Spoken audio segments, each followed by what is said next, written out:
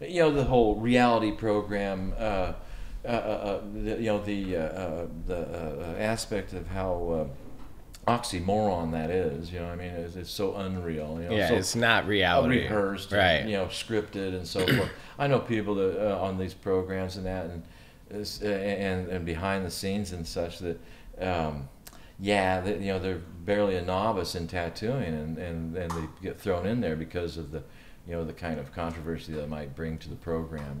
Speaking of reality TV shows, and the opportunities tattooing has brought you throughout these 40+ years, there's a gentleman on a reality show that you've had an opportunity to tattoo.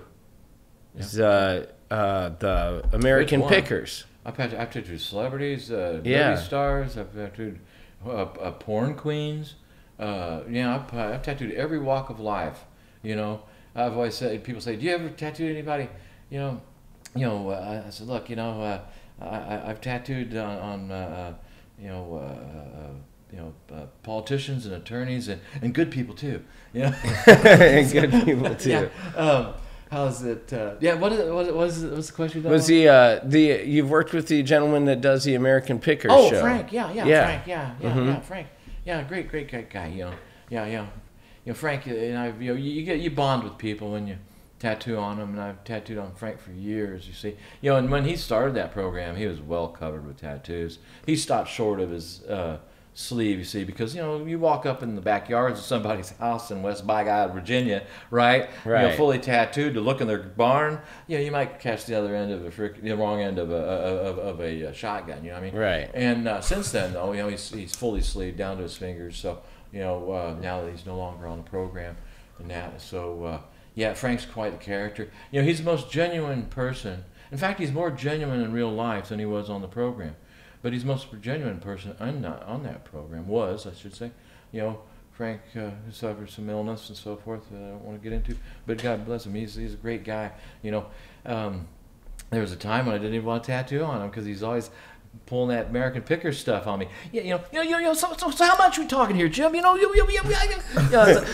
know he's like skinflint about this. It's like it's $120 tattoo. It's $90. How's that? I was kind of thinking like 70. I think 70.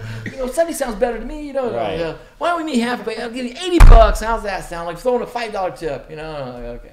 That sounds about right. Yeah. Well, you get that quite a bit though, don't you? People always want to negotiate pricing.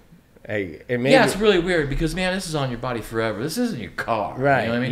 You want to buy deal. A brand new freaking Jeep for $90,000 or what? You know what I mean? And not knowing that, look, man, I'm not just invested in 90. It's going to be well over 120 by the time I get done paying for this piece of crap. And about 30,000 miles is throwing codes, right? And this is on your body forever. You do not want to kill my incentive when it comes to your body forever. Right. Instead of getting the Mona Lisa, you might get Groucho Marx. You know what I'm saying? You know what I mean? Gosh, I don't know how many viewers know who Groucho Marx is. Anyhow, Do you have